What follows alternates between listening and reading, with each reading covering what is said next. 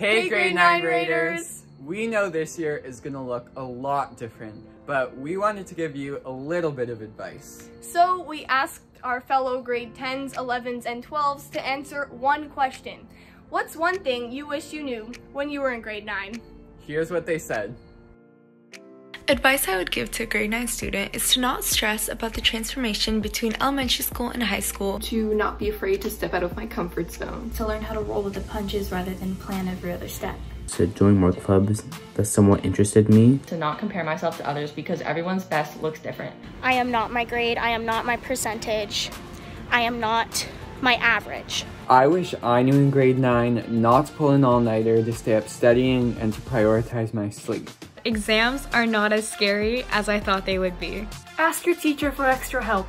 Take advantage of every opportunity that SGA has to offer. Do your best to get all the knowledge you can so that when IB hits, you'll be at the top of the class and you'll be ready. Get involved with more things around the school.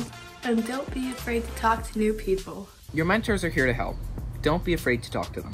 Join as many school clubs and teams as possible. Meet new people and have fun.